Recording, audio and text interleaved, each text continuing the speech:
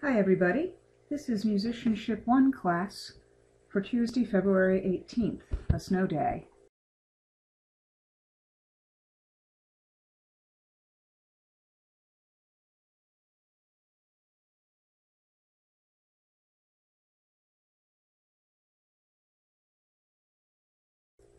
In this video I'm going to demonstrate second species counterpoint, and I'm also going to assign you 2 penny assignments for Thursday.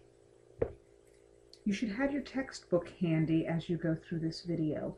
We are going to start on page 188 in the textbook.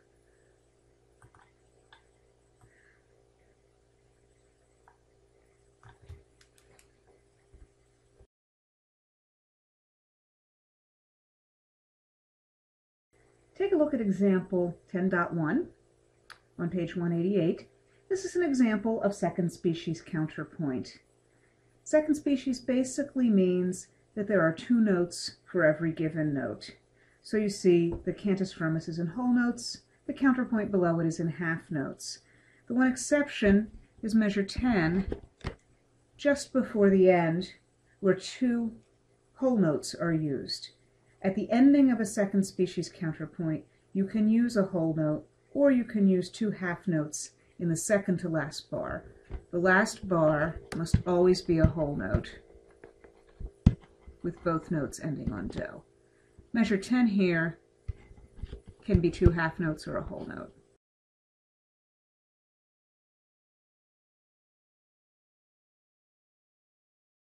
Let's take a listen to example 10.1 on page 188.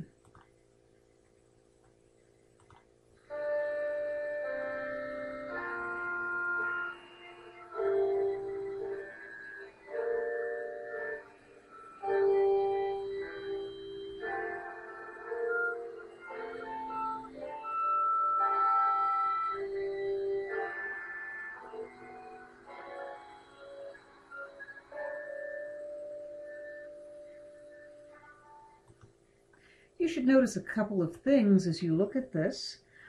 First of all, this is the first time we have a sense of meter or metric hierarchy, where we have a downbeat, which is the first beat of every measure, and then we also have an offbeat. And the downbeat is, of course, stronger than the offbeat. There are also some dissonances used in this second species example.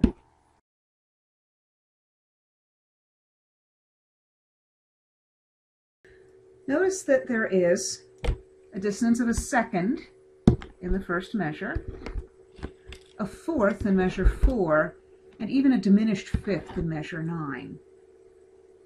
There are some things that are true about every dissonance that is used here. First of all, the dissonance is always on an offbeat. You never have a dissonance on a strong beat. Secondly, every dissonance is a passing tone. We sometimes abbreviate passing tone just as P. A passing tone is approached by step and left by step in the same direction. So whenever you use a passing tone, it's 3 notes in a row that are stepwise, either going down, as in measures 1 and 2, also going down here. Notice we have B flat, A, G, that's another passing tone.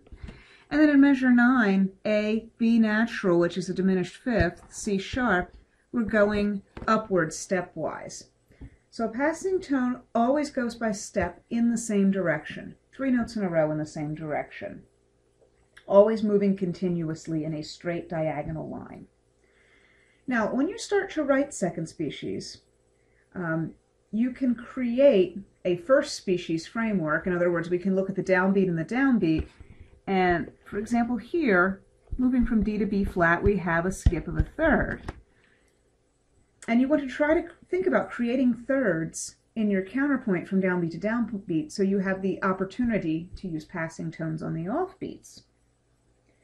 So, in any case, you can only write dissonances in second species, A, on an offbeat, B as a passing tone. Notice also that there is passing motion going from measures 2 to 3, B flat A, G. We don't circle this sixth because it's not a dissonant passing tone. We would call it a consonant passing tone because a sixth is not a dissonance. So that's just no big deal. So looking at second species and what happens on the offbeats, we can use dissonant passing tones or consonant passing tones, or we can use a consonant skip. An example of a consonant skip would be measure 5. We skip from G to E against a G in the cantus firmus, and both pitches are consonant with the cantus firmus, an octave and a third. Another example of a consonant skip is found in measure 8, where we have a third and an octave. If you write a skip or a leap, both notes must be consonant with the cantus firmus. The only place you can use a dissonance is if it's connected stepwise to the notes before and after it. You can't leap into a dissonance and you can't leap away from a dissonance. Let's continue on to the next example, which is example 10.2 on page 190.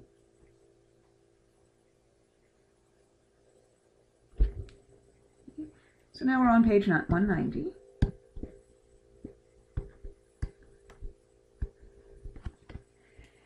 And here we see another counterpoint, and we see a little more detail about passing tones and consonant skips. Let's go ahead and listen to this example. It sounds like this.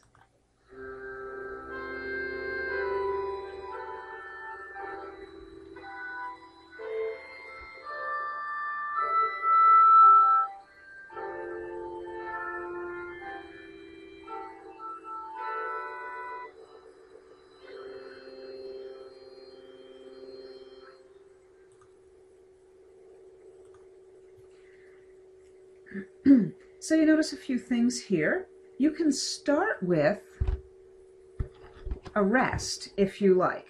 This example starts with a rest and then an octave. Notice that we have passing tones in measure 2, measure 4, and measure 7.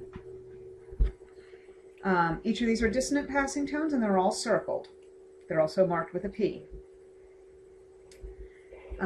You'll notice that the passing tones are unaccented, and that just means that they fall on an offbeat, never on a downbeat. And then if we look at measures 4 and 5, we see this idea of preparation, dissonance, and resolution. And what that means is that the preparation is the note that comes before the dissonance, what's going to happen on the downbeat, and here it's a consonant third. The dissonance is the passing tone, the fourth, and the resolution is a consonant sixth. So preparation and resolution must be consonant, and remember that the passing tone must be approached and left by step. The same thing happens in measure 7. There's a preparation of a third, a dissonant passing tone of a fourth, and the resolution of a sixth. Remember again that in this second to last measure, there's a whole note here. That can be a whole note, or if you're writing your counterpoint and you have a way to do it, you can put 2 half notes in that measure. And again, the last measure must always be a whole note.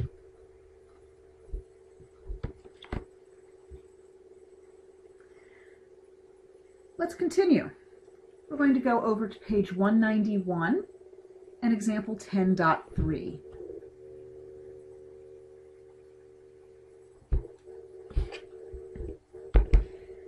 Example 10.3 shows us another type of dissonance that we can use, and that's called a neighbor tone. If you look in measure 4, we have a dissonance of a second here, and that's called a neighbor tone. look at the shape here. A neighbor tone goes up a step and back down to the original note. So it is still approached and left by step, but it returns to the same note. So it'll go up and then back down, or in the case of measure 10, we can go down and back up. We distinguish neighbor tones by calling them an upper neighbor or a lower neighbor, depending on which way they go. So UN here stands for upper neighbor.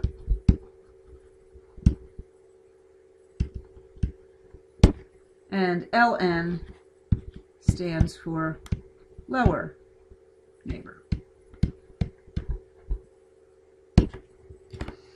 So if you use neighbor tones, please label them as upper or lower neighbors.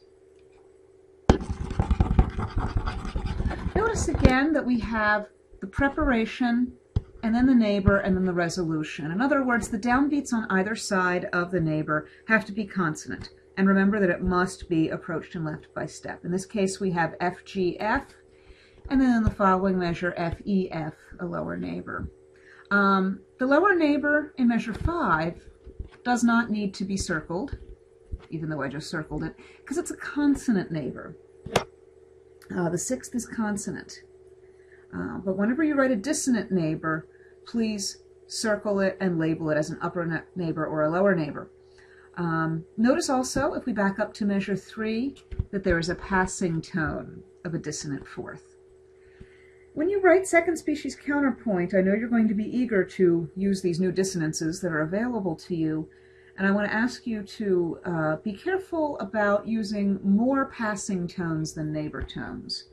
So I'm going to say more passing, fewer neighbor.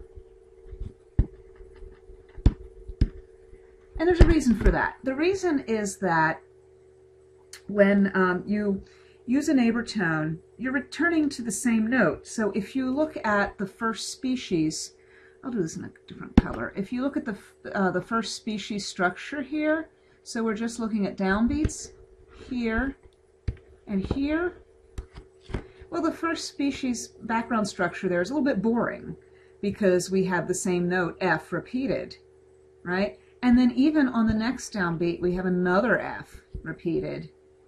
And then down here in measure 10, we have a G on the downbeat and a G on the downbeat again. And it just makes the line kind of stagnant. So we're going to listen to this one, and you'll find it sounds, I think, kind of boring.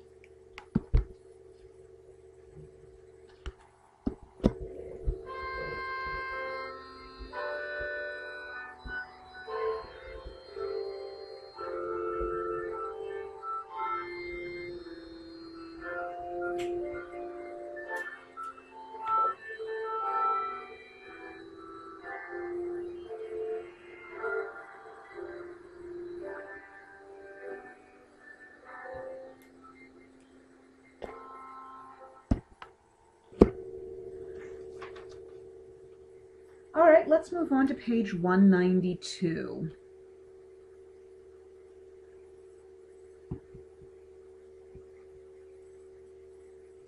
This is the try it number 1, and this is going to be your first penny for Thursday. So this is part of penny, I believe, I don't have it in front of me, I think it's penny E, it might be F. But anyway, it's your next penny for Thursday, February 20th. Okay? That's a 0, February 20th. And what you're going to do here is simply to label the intervals between the staves, just like you always have, circle the ones that are dissonant, and then label passing tones, neighbor tones, and consonant skips. All right, so we'll start this together. Well, as together as this really is in this situation. You notice that the first measure has been completed for you. We have a unison, a dissonant second, which has been labeled as a passing tone, and then we have a perfect fifth, so a consonant on the downbeat, and notice that that perfect fifth is approached by contrary motion, as it should be. From there, we have a sixth, and then another sixth. Now, it looks like we have a passing tone here in the counterpoint, but you don't have to circle it or label it or do anything because it's a consonant passing tone. You only need to label and circle dissonant passing tones and dissonant neighbors. Continuing, in measure 3, we have a sixth on the downbeat and then a third. Because there is a skip here, and both intervals are consonant, just label that as a consonant skip, CS. So that's all you need to do for this, and that is a penny worth 1 point for Thursday. At this point, I'm going to stop and then start another video so that the videos are easier to upload. So please go on to the next video. See you soon.